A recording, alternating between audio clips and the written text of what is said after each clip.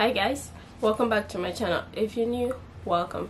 So I was in the shower doing my hair and this topic came into my head and I wanted to come talk to you guys about it while I moisturize my hair. It's not really anything serious. You're just gonna have a chill day. So I just washed my hair. I came out of the shower and I just want to moisturize my hair. It's gonna be a very lazy moisturizing because 1, I am hungry, 2, I need to be out of here and go do some errands, and 3, I just don't feel like putting in a lot of time today. So it's gonna be a pretty lazy moisturizing, and when I say lazy moisturizing, I'm just gonna part my hair into 4 instead of I'm gonna part my hair into 2 instead of 4 or 6 part and just moisturize like that. This is the way I moisturize my hair when I'm on the go. I just need to be out of the door or I'm feeling lazy. So yeah, that is not the reason for this video. So what I do, my hair is pretty much damp and I'm going to be using the waterless hair balm condition and style, and then the waterless curl milk refresh and redefine. These are the 2 products I'll be using, and then I'll use my DIY oil to seal it. So yeah, I'm not going to be talking about the products anymore. That's why I just want to get it out of the way. So let's talk about the reason why we are here. So today I just wanted to talk about hair typing and why I hate it so much. If you have been natural for a while, you will know that there are a lot of conversation on hair typing and like what kind of hair that somebody have, what kind of hair category your hair falls in, type 1, type 2, type 3, type 4, all of that jazz. And over the years, I've had people walk up to me and be like, oh, what is your hair type? And I'm like, I think type 4, maybe a little bit of 3C in there, but I just do not care. And sometimes too, people try to impose a hair type on me and be like, oh, your hair is 3B, 3A, 3C. I'm like, can you leave my hair alone? It doesn't matter. I feel like hair typing just create this division in the natural hair community, and it makes some hair feel more superior than the other, and it makes like, oh, if you have a type 3 hair, then your hair is more beautiful than somebody who have a type 4 hair. It really doesn't matter. That is one reason why I hate hair typing. Sorry if you hear the background noise, I live by the roadside, you guys know. So yeah, that's one reason why I hate hair typing. There shouldn't be like this kind of division that somebody be like, oh, my hair is type 3, so my hair is better than you, you have type 4 hair. It shouldn't be like that. It's just hair, people. It's not that serious. It's just hair. And I also feel like the reason why this whole thing came about is because of YouTube. You know, people started discovering things and then they put things out there, and then brands pick up on it and start marketing product towards these hair types. If a brand put my products for type 4 hair, people want to buy it more than if a brand just doesn't label the product, you know. The next reason is making brand exploit a lot of people. It's like, because a lot of natural hair people, especially people with type 4 hair, don't have a lot of things that work for their hair. Brands target this audience and then just slap the type 4 hair thing on their container, and then they are like, okay, and then someone with type 4 hair see it and be like, oh, this might work for me. I feel like it's very deceptive and I just don't like it. Another thing that make me really to start hating this whole hair typing thing is when people message me on Instagram or Facebook, or maybe my Facebook group, which I'm very inactive in.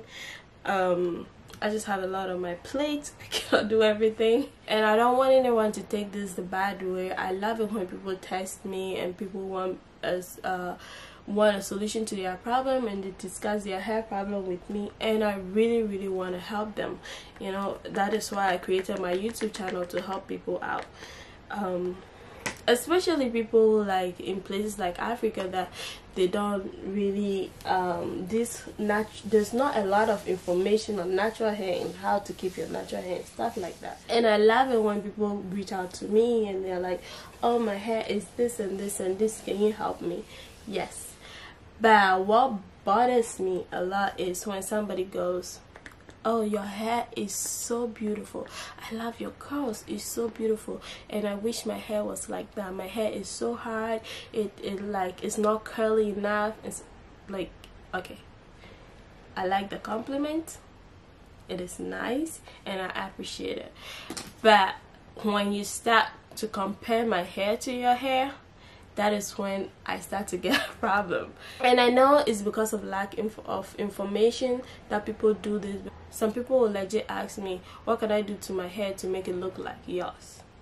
And that kind of question would just come from like lack of information. And I'm like, you can't do anything to your hair to make it look like mine. This is my hair, this is what I was born with, this is how my hair grew out of my scalp. And it just, I feel like sometimes when you give that answer, people feel disappointed, and that's not what they want to hear. They want you to give them a solution to their problem, and then here you are telling them, okay, I have no solution. So it's like, what's the point? Why are you here? But that is the truth though. Your hair cannot be like mine. Everybody's hair is different, and I just want people to know that no matter how your hair looks, it is beautiful. I see girls with, and I'll say 4C because this is the most hair typing category, if you're gonna use it, that people feel like their hair is not pretty enough. I see a lot of girls with 4C, and it is stunning and it is gorgeous and it's beautiful. I'm not saying that to make you happy, but I low-key envy them. But the thing is, at some point you need to accept this is what you have, this is your hair. It's okay to admire somebody's hair, but when you start to compare and start to hate your hair because of somebody's hair, that is a problem. The number one thing to growing your hair that people don't talk about is you have to accept your hair the way it is. You have to start loving your hair. Think about it, when you're in a relation, you love somebody so much, you want to do whatever it takes to make the person happy, right? It's the same thing with your hair. When you love your hair, you want to do everything to make sure your hair flourishes and your hair is healthy. I have invested a lot of time and a lot of energy in my hair, and yes, it is now that I really don't have the time and I really don't care, so I just really don't pay attention a lot to my hair. But those who were there when I said my natural hair journey will tell you the kind of crazy things that I did to my hair because I just wanted to see it flourish and to see it grow. I'm saying that just to say that regardless of your hair type, your hair is beautiful. Stop putting your hair in this box and stop telling people that my hair is type 4, so you can do this, you can do that, you can do that. There are certain things that can work for a certain category of hair and will not work for another category of hair. But you have to find what works for your hair and how you want to wear your hair out. For instance, I do a lot of wash and goes. Not because I put my hair down like this when I'm going out, just because it's easy. And also my signature styles are the afro, like I like big hair, I like my hair big, I do not like my hair like this. I like it big, frizzy and all of that, and it's in everybody's face. That's how I like my hair. And then I like my hair in a ponytail because it's manageable. I can just put it in a bun and then I leave. So you have to find what works for your hair. Now, the only thing that I think the whole hair typing thing is great for is maybe you're starting out and you want somebody's hair who look like yours and just want guidance, you want to follow somebody. That is where it's important to do hair typing, but I also don't think it's necessary. You can just look at somebody's hair and kind of tell what kind of hair they have to some extent, you know, and you can just follow them. That also being said though, if you have 4C and I have 4C, the fact that I'm using this product and it works on my 4C hair, it does not mean it's going to work on your 4C hair. People need to understand the reason why natural hair is very, very beautiful. One of the beautiful things about natural hair is it is unique. It has a life of its own. It does things on its own. Like this product might work for me today, tomorrow I'll pick it up and it's like, okay, I don't want it to work for me again, so I have to change it. Your hair keeps changing as you grow. There are products that I've used in the past that I have raved about. Like I can tell you like that product worked for me and I love it and I'm so excited about it, and now I don't use it because it doesn't work anymore. Yes, it could be like the company decided to mess up with a formula that they used before, or my hair just got fed up of the product. It could be any of these two. And I just want you guys to know that you need to put in the work. You need to try and find what works for your hair. And these YouTube videos are here for a guide. You know, people tell you their stuff and their journey, but most importantly, they are telling you their journey, what they have learned, what they have experienced throughout the way. It's just a guide for you to use to learn the same things about your hair. So I want you to do the work and put in the work to know about your hair. That's the only way it's gonna grow. You know, you can't keep sitting down comparing your hair to other people's hair. Like I said, it's okay. I'm not trying to bash anybody. It's very okay to use the natural light. That's why it keeps going on and off. It's not a bad thing to admire somebody's hair, to like somebody's hair, and to compliment them. It is not. I'm not saying it is. I just want you to know that while you're complimenting the people, you shouldn't try to always be comparing. Comparing to some extent is great. We need some level of competition to grow in this world, okay? So comparing to some level is great. The moment you start that the moment that competition starts to become negative, that's when you need to tell yourself, okay, it's okay. We need to slow down. It's not that serious. So that's all I want to come on here to say. And like I said, you guys, text me. Let's talk about your hair. Let's talk about how I can help you out. I don't mind at all. If I don't reply your text, it's because I am busy. It's not because I'm ignoring you. I check my DM, like I check my WhatsApp messages. And that's one thing too. People do ask me of my WhatsApp number. I am not comfortable giving my number out. You can find me on Instagram, on Facebook. Just text me on those platforms. I will reply to you at the same level at which I reply to my WhatsApp message. So yeah, that's all I wanted to say in this video. I don't know if I have something else that I want to say. Okay, I just want to end this video and tell you guys that everybody's hair is beautiful regardless of your hair type. If you want to be using hair type, that is cool, use it. I will use a hair typing in the title of my video, or if the video concerns hair typing, just because it's just this whole YouTube thing. There are certain things that work for the algorithm that you just have to use. But personally, I just do not buy the whole hair typing thing. If that works for you, no, I'm not bashing it. I just personally don't use it. I do not like people labeling my hair. That is one thing that I do not like. It gets on my nerves.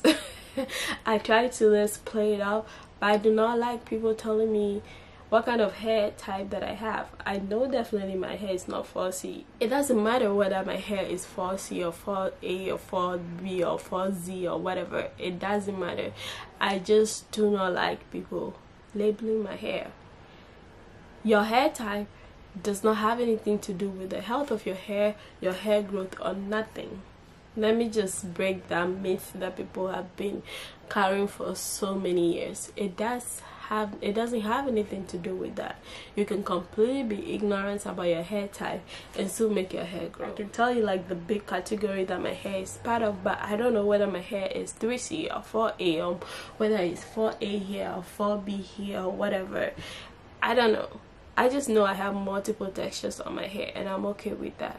You know, I just focus on what works for my hair. When it comes to styling and stuff like that, I am not hard on myself when it comes to my hair. I do very minimum to my hair, and I do not necessarily want to see my hair in the most curly state.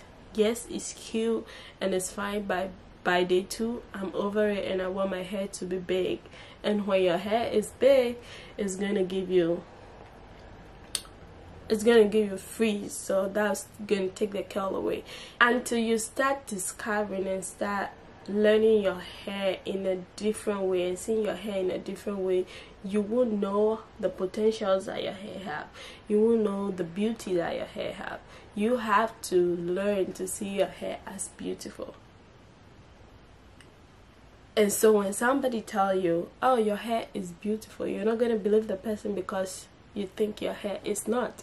There are people that I've met and they have tighter curls than me, and then I tell them, oh, your hair is very beautiful, and then they look at me and look at my hair and they're like, oh, you don't know what you're saying. No, it is beautiful. Like, can you just believe that? It's just crazy. So all I just want to say is the sound is messing up. So let's end this video. This video is just too long. I didn't plan for it to be this long. So all I'm just saying is love your hair in whatever state that is in, whether it's damaged, whether it's broken, whether it's you're trying to figure out this natural hair journey, whether it's type 1, type 2, type 3, type 4. Love your hair in whatever state it is. If it is damaged, because you love your hair, you want to try to repair that damage. There's really, when it comes to hair typing, there's really nothing you can do about it. So for your hair pattern to change, or your hair, the way your hair looks to change, all I know is doing a texturizer and relaxer, and that does not equal you having natural hair. Then that means you're messing with your hair. So how your hair grow out of your scalp is God given. That is what God gave you, and God knows what is best for you. You have to accept that. Loving your hair is just like loving the body that you're in. So the hair is part of the body, so you can just be loving the body and be ignoring and be hating on the hair. So yeah, I just want to say that everybody's hair is beautiful. You guys, you don't know how much your hair is beautiful until you start appreciating the beauty that is in your hair. So start seeing your hair as beautiful. I have made this video so long, so I am going to end it here, and let me know if you're into the whole hair typing thing. If you are, what type is your hair?